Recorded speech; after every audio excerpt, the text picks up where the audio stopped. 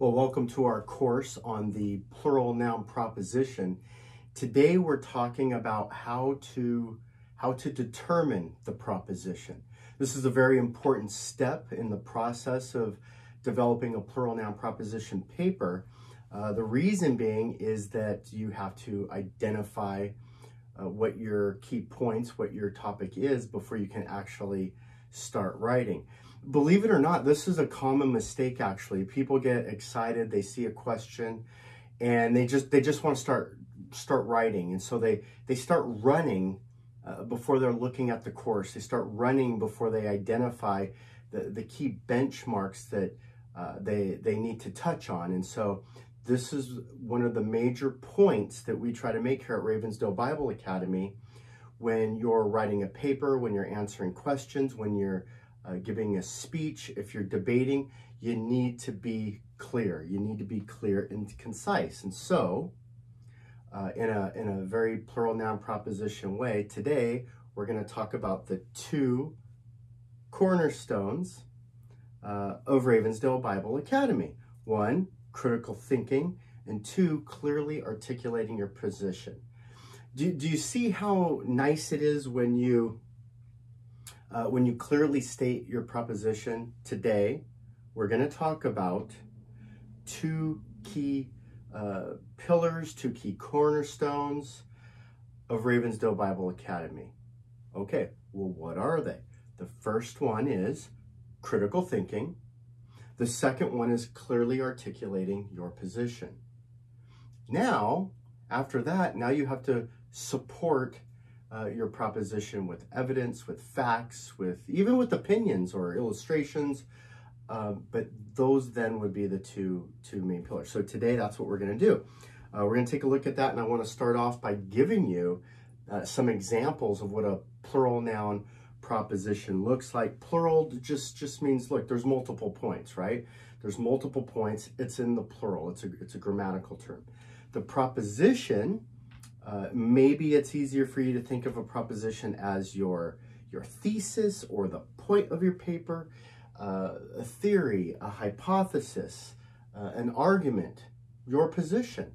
And so teachers or employers or parents may assign you a task using different verbiage, but at the end of the day, they're all the same. They want you to use your critical thinking skills and clearly articulate your point of view.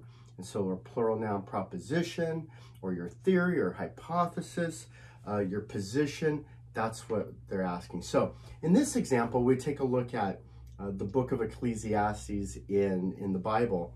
And you can see we're looking at, there are the verses, the chapter and verses at the end. So if I were going to, introduce this chapter 1, verses 1 through 11, I would say 3 clues for making sense out of life are. Do you see how you clearly understand what we're getting ready to talk about? How many clues? 3 clues. Clues of what? Making sense out of life. The second example given here, 8 insights into God's sovereignty. It could be 2, it could be 3. Usually we start at 3. But it could be 8 insights into God's sovereignty. That's what chapter 3, verses 1 through 15 gives us. We take what the paper, what the author, what the lecture, what the video gives us. If the video gives us 2, then it's 2 points. If the video gives us 6, then it's 6. Same thing with the paper. 4 secrets to surviving in an unfair world. 5 critical instructions for meeting with God. 4 instructions for repairing your soul. See how that works? So how do we write this plural noun proposition paper? Again, the key pillars to the format of our plural noun proposition paper are, first, we have to determine the proposition of the paper. That's what we're going to address today. Then we compose the outline. Third, we prepare the body. We put the meat on the skeleton. Fourth, then we work on finalizing the introduction, and then finally we formulate the conclusion. So that's how we determine the proposition. Real quick, going back, actually, again, I could use a plural noun proposition, say, look, the 5 key steps to today's discussion, the 5 key steps to writing a plural noun proposition paper, the 5 key steps developing an argument paper or proposition paper. See how that works? So we want to determine what the actual proposition is. What is the process then that we go through? Well, again, here's 5 steps for determining the proposition of your paper. First step, write down the question at the top of the page. I see so many students that get lost. They get the assignment, they have a blank page of paper, they start staring down, they start staring up, they look around, they look to the left, they look to the right, and there's nothing there. And they forget, they really forget, well, what am I even writing about? You'll even see it almost always in a classroom of 20 plus kids, somebody about 5 minutes in, can you repeat the question? Write the question down so that you can clearly see what you're being asked so that you can clearly answer it. Write the question at the top of the page. It's always there. Then you want to brainstorm. We'll get into brainstorming in a second, but you brainstorm these ideas. You want to pick your top 3 brainstorming ideas. Again, we're flexible on that. Maybe it's 2, maybe it's 5. Looking for possible alliterations and looking for possible acrostics as well. So how do we determine the proposition? Well, it all begins with this process of brainstorming. So you see the kind of 4 points here. The question was, what are your 3 favorite movies? I'm going to show you my brainstorming process in a second.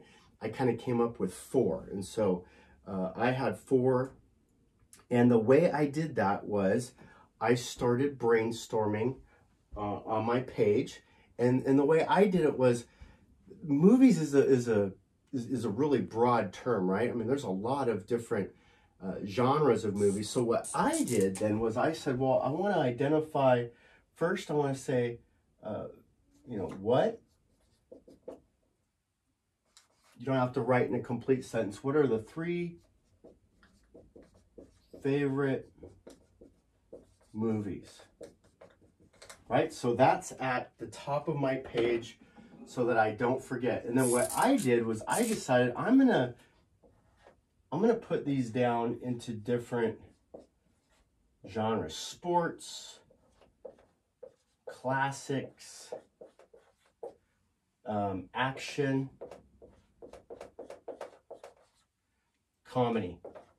And again, you might put drama, you might put romance, you might put documentary. It's up to you. It's your favorite 3 movies. So I did it this way. And then from this point forward, I can just start spitballing, really. And what I'm doing, it's like, okay, sports movies. I enjoyed the movie Seabiscuit. So I'm going to write that down. I enjoyed Moneyball, Draft Day, Rocky. Okay. Go to my classics. Let's say Ben-Hur, Gone with the Wind,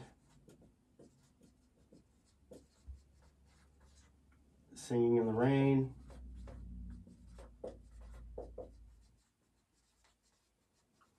Okay, just kind of showing you the process. Action, Star Wars. I enjoyed that. I enjoyed Troy. I enjoyed trying to keep them safe. Let's say Avatar. Okay, comedy. You've Got Mail. And you can paraphrase. Sleepless, Return to Me. What else we got?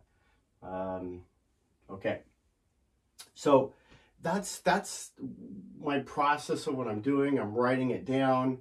I want to just throw out those examples, those ideas. so that they're there on the paper. Now what I want to do is actually take kind of a second look. I want to take a second look and then start identifying. And so in my process, you might add one as you're going. In my process, I decided that Ben-Hur, It's a Wonderful Life, okay,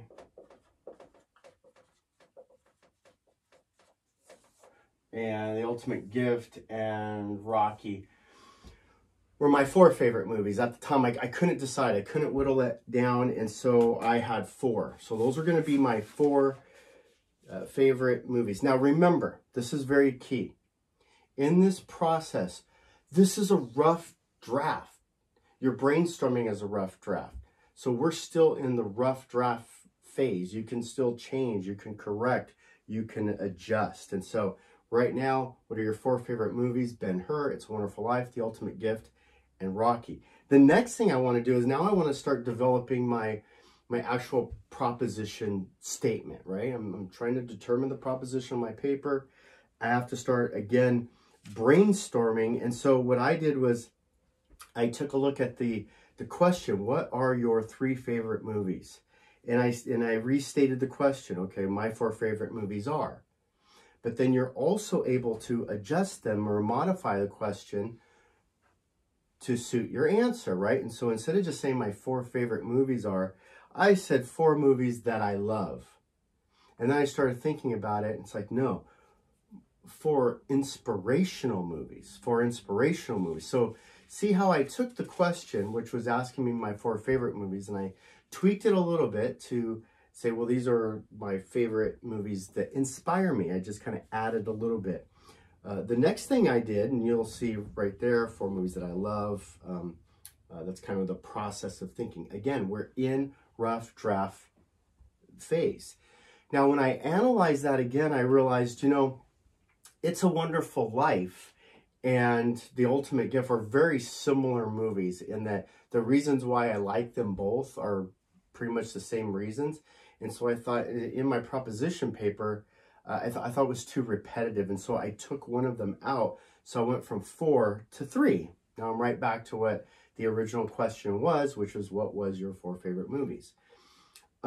Alliterations and acrostics. We can use alliterations. What are alliterations? Alliterations are, you know, we want to start a sentence and we're going to use S, right?